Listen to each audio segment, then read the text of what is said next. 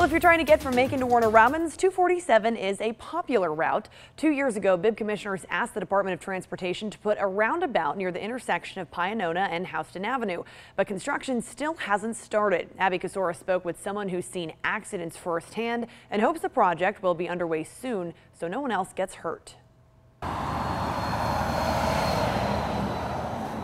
Right now, Houston, Pianona, and Broadway Avenue all end here at this stoplight.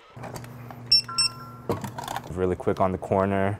You know, if it's just a little bit slipped and it's about to slide. Jacob Lee works at the Valero gas station across from the intersection. He says he's seen accidents like this one happen right outside of his store. 2 people came out of it and someone was seriously injured.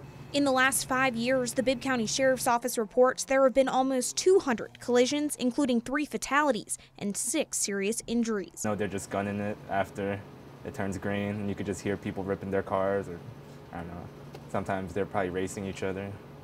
Data shows that Highway 247 is one of the most dangerous roads in Bibb County. Back in 2017, Bibb County commissioners asked the Georgia Department of Transportation to build the roundabout. Penny Brooks, spokesperson for GDOT, says they're in the beginning phases. Commissioner Al Tillman posted this to his Facebook page, asking people if they still support the project for a 3-legged roundabout opposed to the stoplight there now.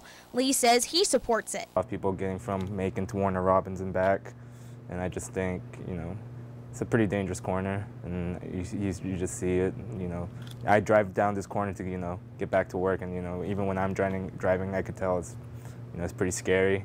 Lee hopes GDOT moves forward with the plans before any other accidents happen. In Macon, Abby Casora's 13 WMAZ News. The Department of Transportation says they'll agree to fully fund the project if the county supports the plan. County commissioners say they passed a bill of support back in November of 2017.